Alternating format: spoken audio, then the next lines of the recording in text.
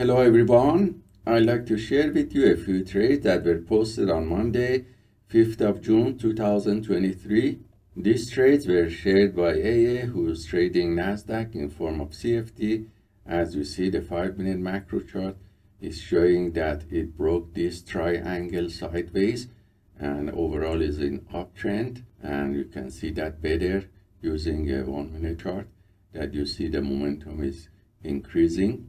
And so he identified this area of uptrend in the tick trading charts here, and he entered two positions based on Algo 1 to 5 and exited strategy number 1, and you can see that it was closed and managed with profit.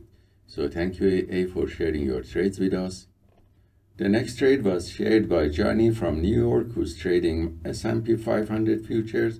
As you see, the macro chart of 15 minutes is showing uptrend, and it just broke another pullback here and is gaining momentum. So using 1-minute trading chart, this channel of uptrend was identified and is aligned with the higher time frames.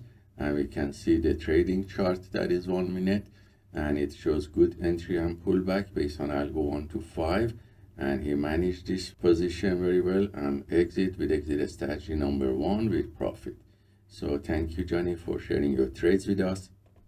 The next trade was shared by Castro, or Global Instructor, who's trading Nasdaq CFD here. As you see, the market is in uptrend, and this is a trading chart 1 minute. Here there was a good pullback and confirmation of buyers coming back based on entry signals. So all algos and entry signals were correct with very good risk to reward ratio. He entered and closed this position with very good win-to-loss ratio and profit. The next trade is on S&P 500 CFD. The price got rejected at this level, and you can see that in 15-minute chart better. So he entered here with setup B, and after price rejection, he maintained this with very good risk to reward ratio and closed this sell short position also with good profit. So thank you, Castro, for sharing your trades with us. The next few trades were shared by Yan, or Global Instructor, who's trading Nasdaq futures. As you see, the macro chart was initially in uptrend, so he identified this area of uptrend using a smaller structural chart that shows the channel is going up, and using a 5-second trading chart, he took all the pullbacks with long positions and repeatedly entered and exit this channel. And also when the price started to go back and there was a deep pullback, he started to take these positions using setup B and C and enter sell short position and manage these positions with profit. So we can see he reached profit factor of 1.56 with 70% win rate and average win to loss ratio of 0.52. The largest winning trade was $230 and the largest losing trade was $400. So thank you, Yan, for sharing your trades with us. The next few trades are those I have taken during the New York market session, and the video with detailed explanation was sent to students yesterday, so I'm going to replay the video here for you.